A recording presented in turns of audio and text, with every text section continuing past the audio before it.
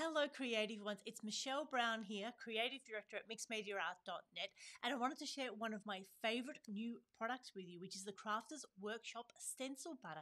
It is such a fantastic way of adding layers to your mixed media art. It's creamy, it's rich, it's shiny and shimmery. So let's jump in and look at some samples and how to use it.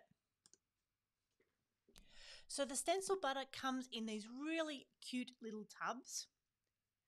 They are just adorable. The lids are so easy to get off, and you can see it's a really thick, shiny, shimmery paste.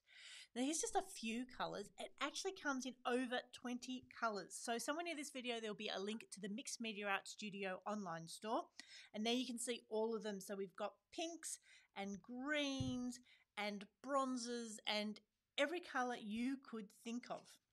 So here's an example of the purple that I've put. Now this is the Orchard purple. I've put it through a stencil and you can just see, can I get the light to go? It's just got the most amazing shimmer in it. It is just beautiful. And like I said, for adding layers, it really does add that extra dimension. And here's one that's come out of my junk journal. I've punched it for the disc binding there, and you can see again just how amazing that shimmer is through the stencils. So let's have a play.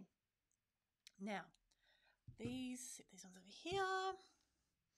So I've got a palette knife, but the other thing you can use is sort of an old store card or a credit card. This one I've just folded in half because that's easier to get into the container. The full-size one won't quite fit. So what I wanted to do first is on this little piece of gel printing. It's interesting, but it's not interesting enough. So I'm going to add a few more circles. So this is one of my favourite Art by Marlene stencils, and I'm going to pop it on here.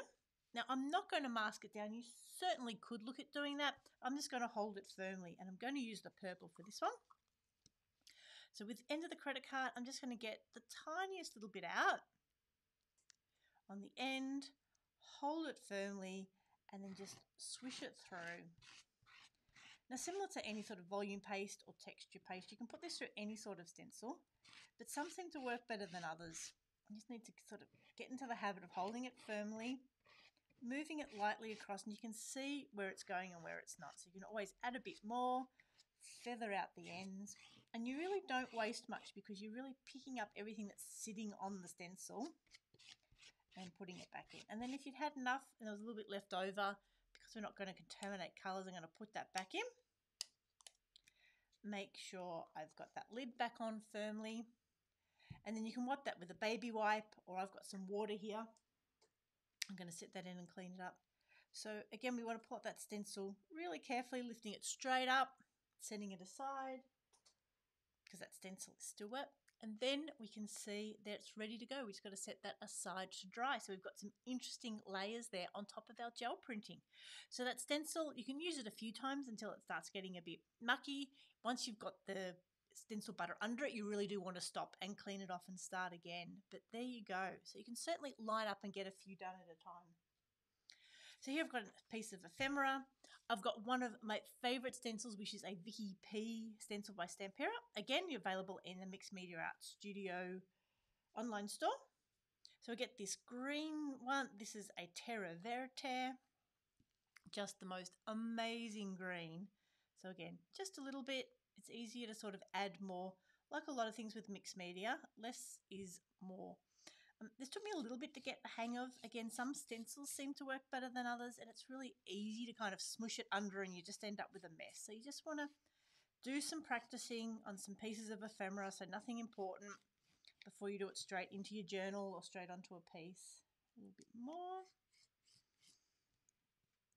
Hold it firmly and then just keep moving it around. And again, you don't waste any that's lying on top. You just move it around, get it filling those holes. Some of those stencils, spacing, you need to go both ways, and just take care around the bigger ones, because that's where, if you're not careful, you can sort of push it under the stencil and make a mess.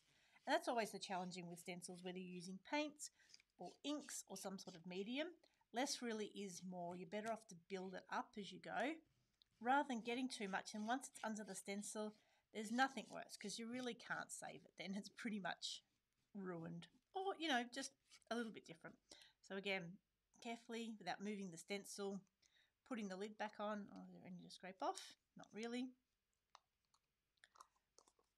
So I probably wouldn't do that with a paintbrush, but something like a palette knife or a credit card works really well. So again, lifting that straight up so not to smudge it. Putting that straight into the water or giving it a wipe once you've finished it. And there we go, some gorgeous, really grungy sort of looking, because I love that stencil. It's got letters and numbers peeking out, but they're not too defined, and it really is such a great way for adding that interest. And it really does sit on top of your layers as well.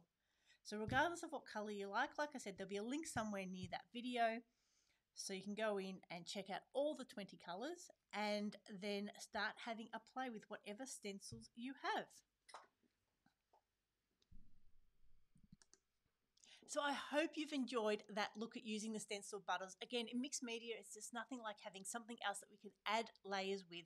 It gives our stencils another whole lease of life. It adds a beautiful color and shimmer to it. It doesn't take long to dry, sort of 20 to 30 minutes, again, depending on environment. It's summer here in Australia at the moment, so it doesn't take too long to dry, but certainly make sure it is dry before you continue on with your art journaling or you close your book over.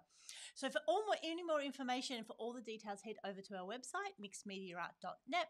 If you're looking for the store, just click on the shop now and it will send you over to Mixed Media Art Studios, and you can check out all of the gorgeous stencil butter colours with the Crafters Workshop. So this is Michelle signing off. I hope you have a crafty day.